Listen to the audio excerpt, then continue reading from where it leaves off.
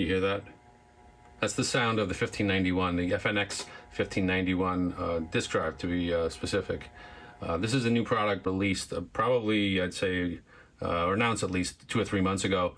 It began shipping this week. I've got a prototype here, which I'll feature in a subsequent video. But I'm here today to talk about SuperBASIC and the way it interacts with drives, both internal SD drive and the external IEC bus devices, should you have any. Simply, when you power on the machine, it does a bus scan and it establishes in the kernel memory what drives are available. And I will demonstrate simply by using the most basic command, which is dir, which will give you a directory of the SD card, which is internal. The SD card is on the right-hand side next to the joystick ports on the K version of the F256. On the ATX Mini Junior form factor, you'll find it in the rear along with the ports, although there are ways to bring that to the front. I bought one of those inexpensive SD extension cables from AliExpress or one of these folk, and it's worked out well. I'll feature that in the video when I talk about the Junior. But here on the K, I've got my internal disk. I've also got an external disk, as you heard when I started this video. To switch, I will use the drive command. Drive 2, in my case, corresponds to device 9 on the IEC chain. And when I say device 9, I'm talking about the numbering nomenclature that Commodore established with the 1540 back in, like 1981, I believe. I'll have to double check that. But, in the old days, the devices had drive numbers internally, but there were commands built into, simply gave you access with commands like deload. The fact that you had a device numbered wasn't necessary. But with the IEC bus, things changed a bit. Commodore stripped down the basic ROM and the capabilities in order to fit features like color that the VIC-20 and the Commodore 64 subsequently included with the product. And they had to strip some things. So the deload dsave command kind of lost their place. On the Foenix platform, it's not that important. This is just history. The drives and the devices themselves, in order to be compatible with legacy Commodore platforms anyway, need to adopt that standard, which are drive 8, drive 9, drive 10, drive 11 potentially. Here on the Foenix, we numbered the drive sequentially from 0 to N, where I believe N can be as high as 4. And I'll type out on the screen here quickly what we're looking at, but just to first show drive 2, which is my IEC connected FNX 1591. I'll do a directory here. You hear the disk spin up, and you'll see the contents of the disk. I just have a few files here. So let me just quickly type this in to say that drive 0 is the default, and it is the internal SD. I'll say that drive 1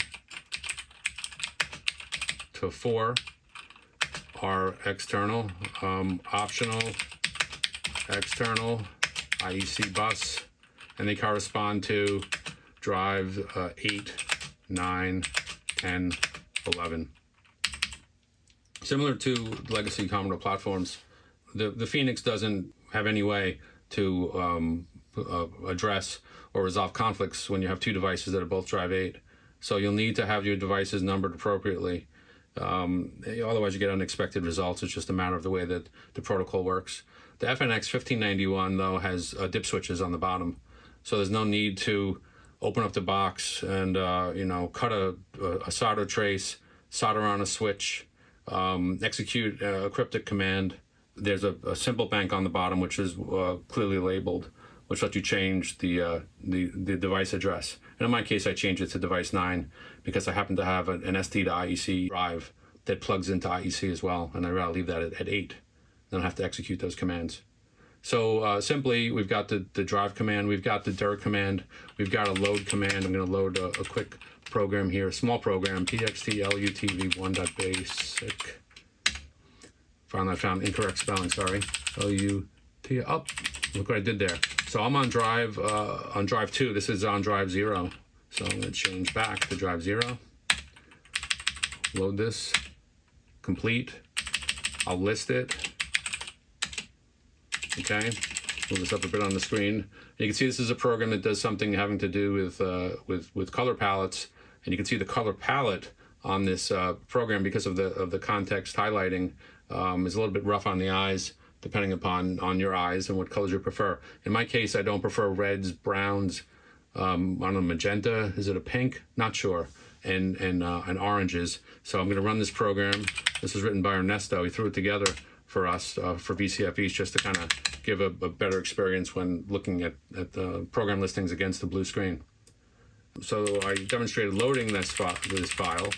I listed out the basic program. I ran it. Now I'm going to save it to something spelled incorrectly, and that'll be done in just a moment. So that's writing it back to drive 0. Complete. I should also mention that there's a verify command, which I won't demonstrate. There's also a B load and a B save command, which lets you load and save binary files from disk, the selected device, into memory at a given address. So that about rounds it out. The 4 load save commands, verify command, and the dir command, and the drive command. These are all documented in the basic manual, but there's not really a one-pager or a simple overview. Maybe we'll work something up. But in the meantime, hopefully this video has been helpful.